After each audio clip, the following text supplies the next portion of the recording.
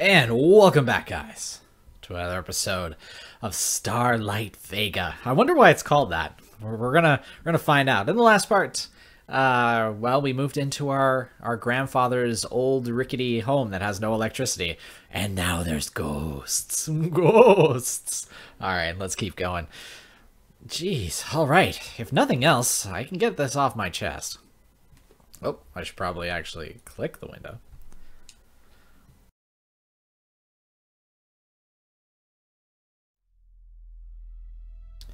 Melody leads the way, holding the old book in one hand and her flashlight in the other.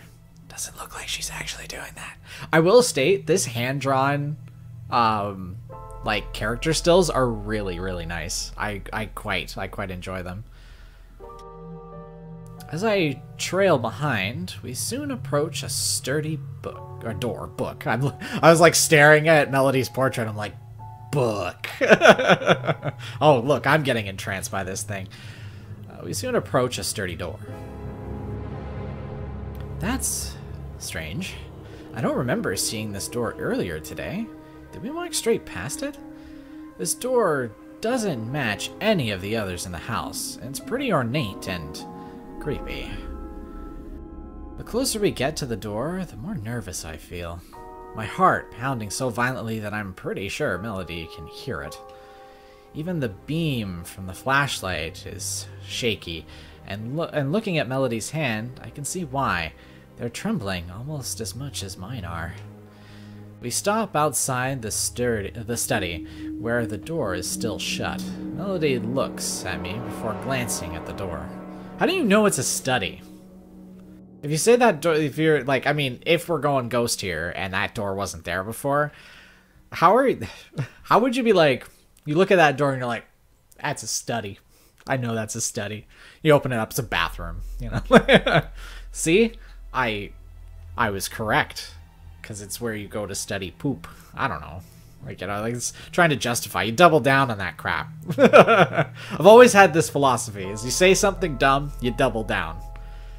You know, like you can't backtrack from the dumb moment. So you gotta double down or shut up. It's a great philosophy. 10 out of 10. We stop outside the study, where the door is still shut. Melody looks at me before glancing at the door. Here we go. She grabs the doorknob and turns it. It is a study. They were correct. We enter the creepy room. Moonlight filters through the window, but it's still pretty dark. I shine the flashlight around the room. I can't explain why, but something feels off. Wait, so they both have flashlights? Why do I feel so uneasy? We're not going to actually find anything in here. After all, I don't really believe in that superstitious nonsense. What's that? Ah! Melody shines her light over to the bookshelves. Oh, look at the carvings on those books. And that book looks like it's hundreds of years old. They all look like they're hundreds of years old. Bottles of honeywort, brisbane, hemlock. These are all used in alchemy. What was your grandfather like? I don't know. Mom never really talked about him. I shine my flashlight around the room. There's a podium in front of the desk. It looks ancient. Excuse me. It looks ancient and twisted, but is otherwise uninteresting. Whoa. What does grab my attention, however, is what is resting on top of the podium. What is that? It's so pretty. Melody focuses on a dozen Melody, focused on a dozen of books around the room, isn't listening.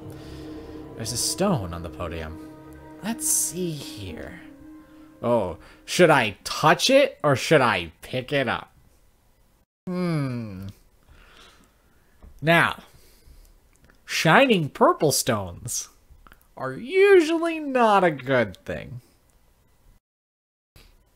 And if this is any indication, now I'm just gonna go off on a giant whim here, but whatever is giggling is probably trapped in that stone. So by touching it, I'm probably gonna do something bad. But, I mean, where's our sense of adventure? Like, even though I'm an observer to this situation, I would totally do this. I would totally pick it up. So let's do it. Let's touch it.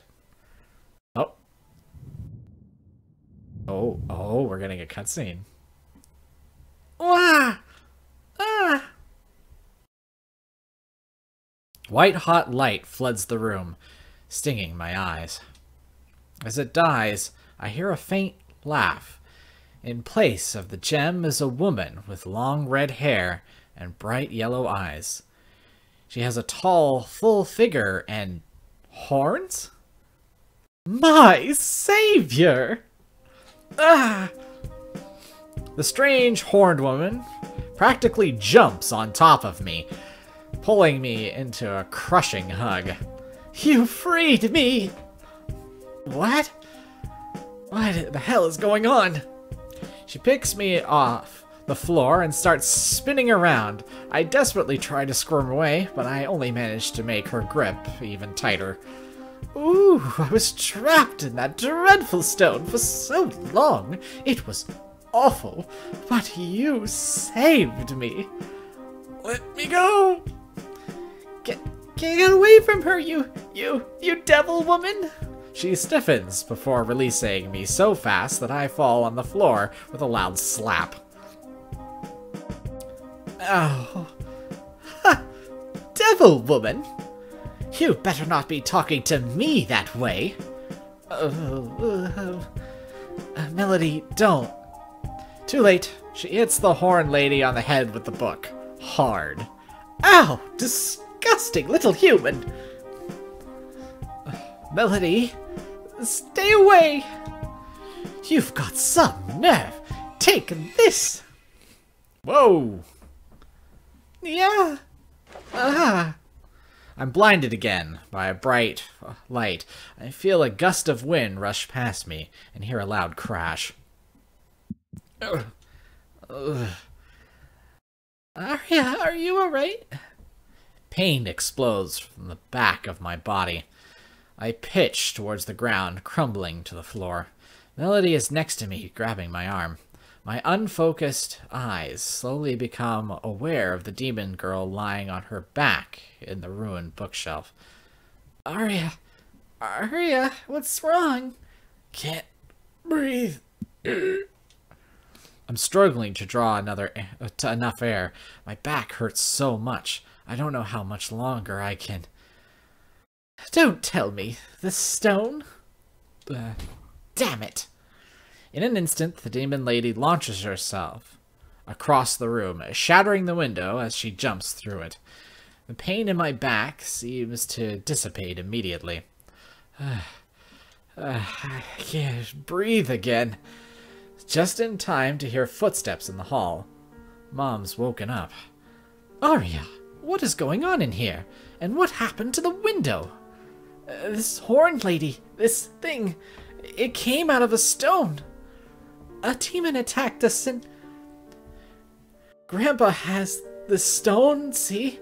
Magical spell, and then she... Okay, they're going crazy here. Mom's face turns completely red. That's enough! Arya, for the love of God! You're old enough to know better, and Melody, I expected far better from you than Arya. But... Not another peep out of either of you until I get this sorted out. Go to your room, now! I run back to my room as fast as possible. What? What is that? I don't know. You're supposed to be the supernatural expert? What the heck just happened? She clutches the book close to her chest. Is it glowing? All I remember is I held up the book and it released that light. When I looked up, you were both hurt. That pain from before felt like somebody forced hot coal on my back. I don't remember getting hit by anything. And even if I did, why don't I feel anything now? That girl, where did she come from? She looked more like a woman rather than a girl, to be perfectly honest. But, you know. And just what was she? Alright. Arya, wake up. It's the demon lady. I bolt out of bed. How did I even get to sleep last night? Was it all just a dream? What? Come quick! I'm guessing it wasn't a dream. Ugh. It's that demon lady! Arya, that's no way to speak to a guest. What? Mom, she has horns! And a tail! Mom is looking at us as if we're totally crazy. It's a glamour. To her, I appear as a normal human. I can also alter thoughts and memories. A demonstration. She snaps and twirls her finger around Mom's head, and Mom begins to hum and skip away. Anyway, what's with this demon lady business, hmm? I do happen to have a name. It's Lyria. She peers at me expectantly, but I'm completely struck dumb. And your name is? Don't give her your name. That's how they control your mind. What? You're so annoying and ignorant. Please, I mean no harm, in fact. I only came to talk. What should I do? Be rude. Oh, God. I mean, Melody could be right. Yeah? I don't know. Because, like, are we going with Demon or are we going with Succubus here? Because that's probably not a good thing if she's a succubi. Ugh. You know what? I'm gonna be rude to her. No, get away. I don't think so. You have something that belongs to me. Arya, let's get out of here. Arya, huh? That's a pretty name. Ugh. Arya, dear, do you remember the stone from earlier?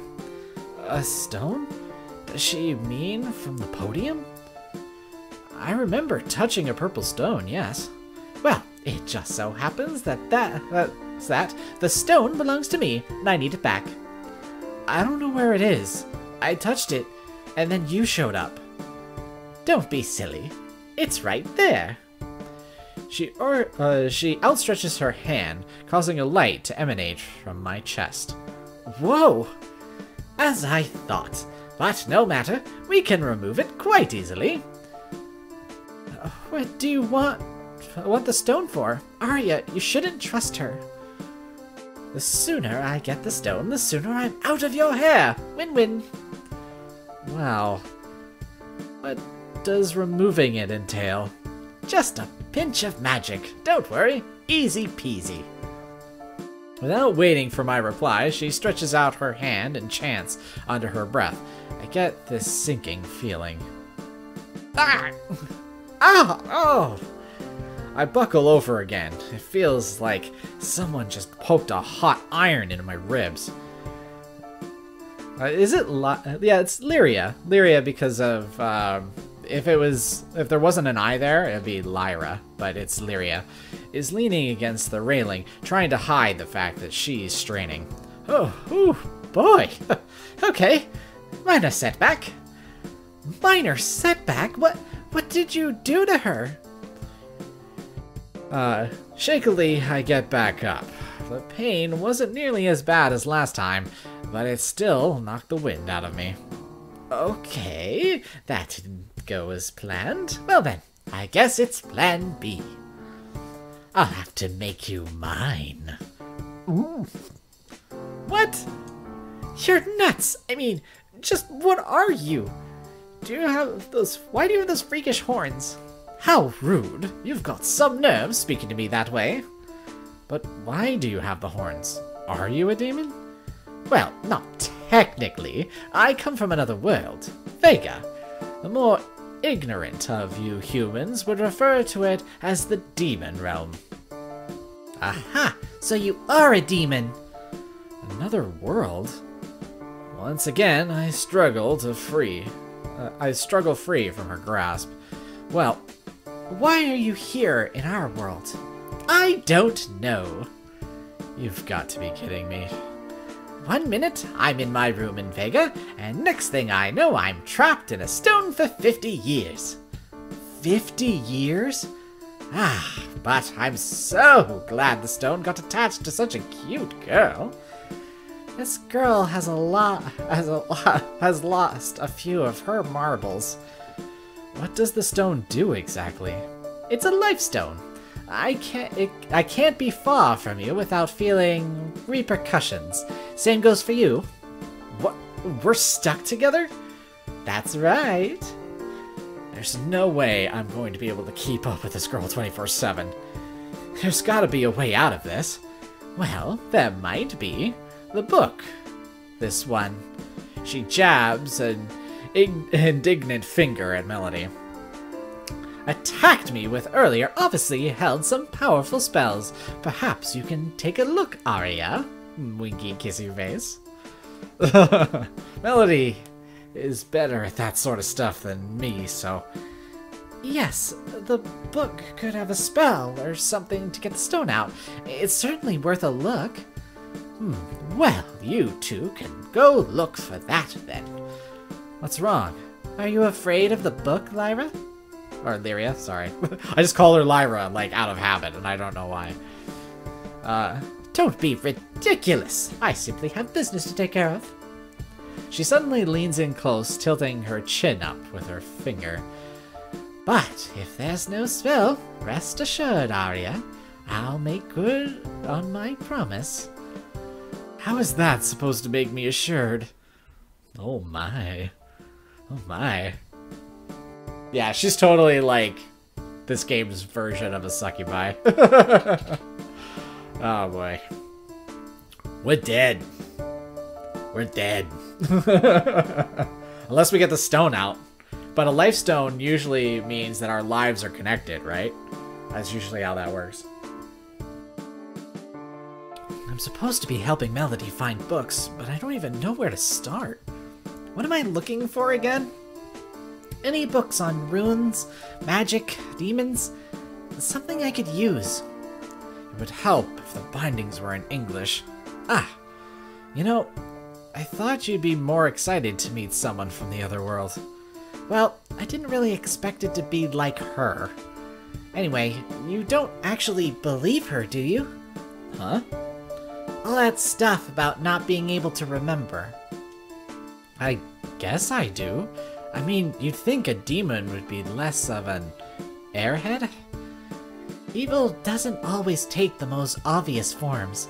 She must have been trapped in that stone for a reason, Arya. A bad reason. I stop. Is she right? It's easy to get caught up in Lyria's friendliness and compliments, but she does seem dangerous. I think she's alright. I agree.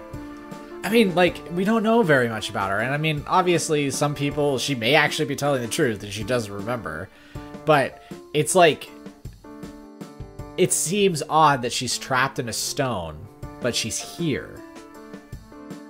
So maybe that has to, like, there's got to be more to that story. So I'm going to actually agree with Melody here. I think that's probably the best. Yeah, I definitely need to keep my guard up. We have no idea what we're dealing with after all. That's right. It's important to be cautious in times like these. People have ended up possessed, or worse. Yoo-hoo! Lyria leaps through the broken window, despite it being on the second floor. I missed you so much. Whoa! I duck out of her hug. She pouts. You were gone barely 20 minutes. Well, I can't go far without the life stone. Besides, didn't you miss me? Where did you go, anyway? S-I-S-E-C-R-E-T. Wink. Hey, Runt, did you find anything yet? My name is Melody. Oh, I have your name. Now I can control your mind. Kidding. You believed me for a second there, didn't ya? I haven't been able to find anything yet. It's so jumbled and disorganized. I'm amazed you can find anything in this.